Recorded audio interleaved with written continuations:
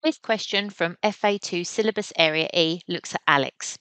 It tells us that their accounting system shows a balance outstanding to a supplier called Brenda of $21,060 as at the 31st of July 20x4. However, what they've also received is the statement of account from the supplier showing the balance outstanding to Brenda showing as 20,020 as at the same date. So, from Alex's perspective, which two of the following statements could explain that difference?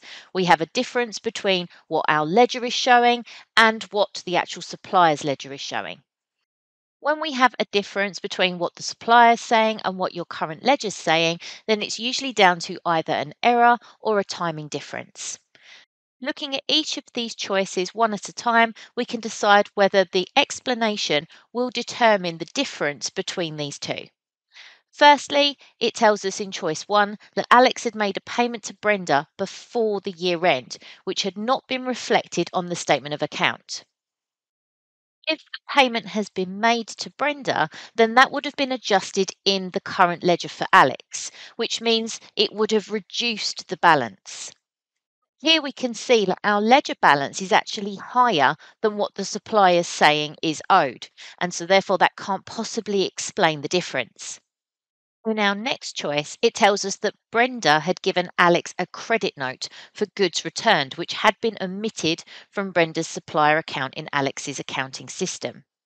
So, if they had issued a credit note but Alex hadn't yet adjusted it, then that would mean that this ledger balance would need to be reduced.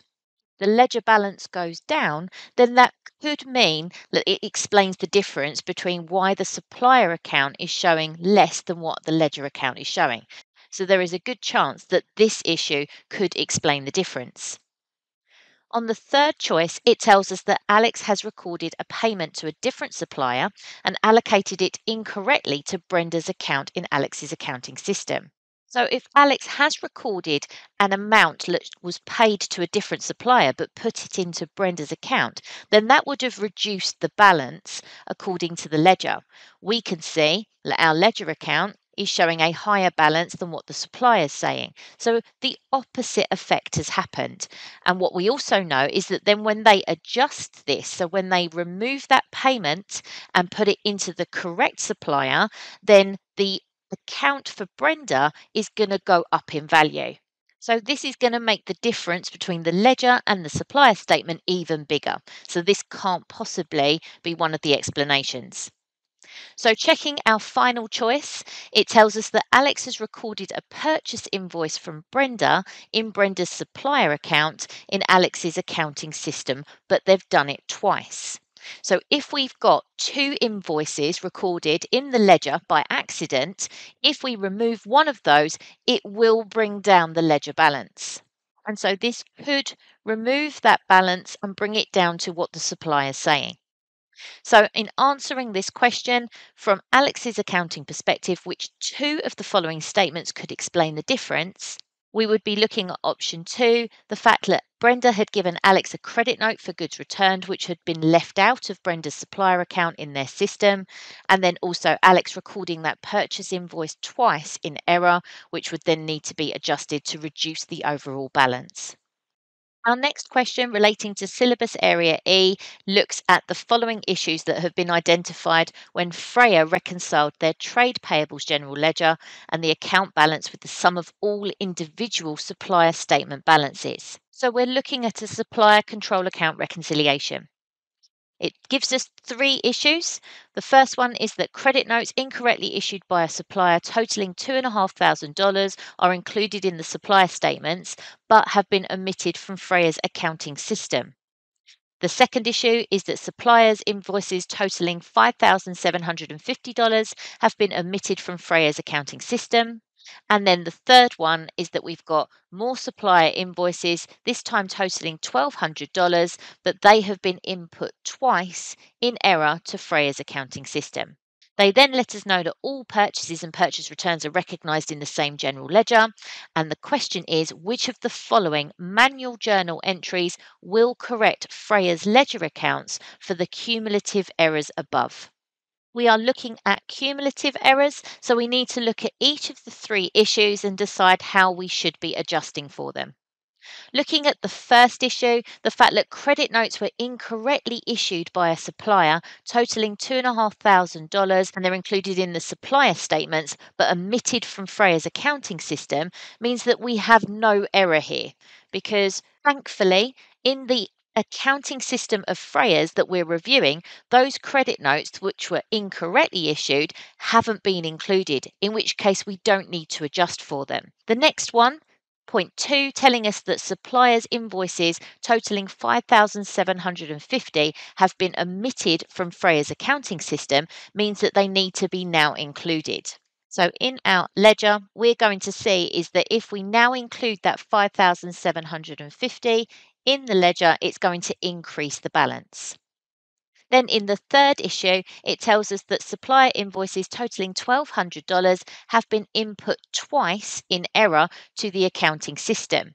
So if they've been input twice, we need to remove one of those transactions. So therefore, if we now take off $1,200, that will then give us the overall adjustment to the accounting system. So the 5,750 minus the $1,200 is going to give us 4,550. This net effect relating to supplier invoices is going to increase purchases within the accounting system, and also as it's credit purchases, it's also going to increase trade payables. So therefore, if we've got an increase in purchases, we're going to need to debit. And if we've got an increase in terms of trade payables, which is a liability, then we would need to credit, which means the correct answer, as we can see from the journal options we have, is the first choice. We will debit purchases with 4,550 and then credit trade payables with the same amount. Our next question relates to bank reconciliations. Question 3 tells us that the bank account in Danny's general ledger has a credit balance of $538. This is a credit balance, so therefore this must show as an overdraft on that bank account. The difference between this balance and the balance on their bank statement is due to the following issues. We then need to look at these issues and then decide what is the reconciled overdraft balance on the bank general ledger account and enter it as an absolute number.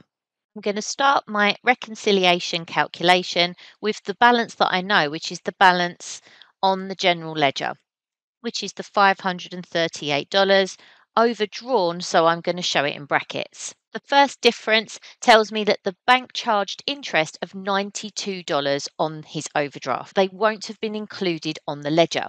Therefore, we're going to have to adjust for them. If we're looking at bank interest, it's an expense. So we're going to end up debiting the expense account and we would credit bank because the charge would reduce our overall bank account. Therefore, I'm going to adjust against my overdraft the interest amount coming off of the balance. So again, in brackets, I'm going to show $92. The next difference is that Danny incorrectly recorded the value of a check paid to a supplier for $642 as $462. So the difference of $180 needs to be adjusted in the ledger. We can see in the ledger that the amount that was recorded was $462, which was lower than what it should have been. Paying a check out of the bank account would have reduced the overall bank balance. And so therefore, if we're going to need to adjust for it as $642, then that difference is going to be a further cost in the bank balance. And so therefore, it's once again going to reduce the bank account balance. And so adjusting this on my working, I'm then going to look at the check adjustment. And if we're reducing our bank again by 180, then once again, I'm going to take that off the overall balance. So the trick with this question was recognizing at the beginning that that credit balance was an overdraft balance. So starting off with a minus 538 and then being very careful with the adjustments that we have and then working out whether we need to reduce our bank account or increase our bank account. Looking at the third option, it tells us that a lodgement of $382 has still to be credited by the bank. So that's been recorded, that's in our ledger, but the bank haven't yet recorded it, and therefore that has no effect on the adjustments in relation to our ledger because we've already recorded it. So therefore, for the third option, I'm not going to need to include any adjustment. So to wrap this up, we need to work out what the reconciled overdraft balance on the bank general ledger account is by taking the minus 538, reducing it further by 92, and then by 180, which means we have got $810 as our overdraft balance.